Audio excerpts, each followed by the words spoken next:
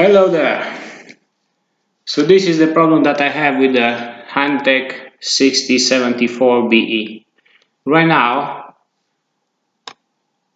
I'm not measuring nothing. I have the both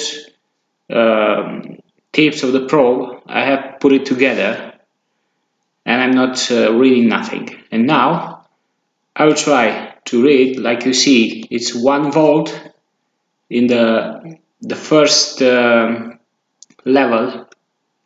I'll try to read 1 volt per square, and I'm reading 1.5 volt battery, a small battery. As you can see, seems to be okay. And now if we go up and we try to read 2 volts, that's okay. A little bit noisy, but it's okay. We go upper to 5 volts and the thing still going okay. Same stuff to the 10 volts. If we read 10 volts, it's something that it should be okay. I'll move it just a little bit more here.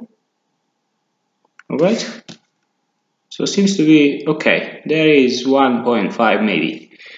But the problem is, right now, if I have to read higher voltage, because in this condition, if I put this bar down, I can read 10, 20, 30, 40, 50, 60, 70, 80 volts. This is the maximum that I can, because if I'm trying to go here in this scale to go the next one, well, the problem is, even if I do that, and let's see, that's the point, and I'm trying to read, for example, 100 volts now. Well, my oscilloscope is reading the same, like you can see, the same reading, like I'll be in the per 1 scale, that is this one, and 10 volts. It's exactly the same.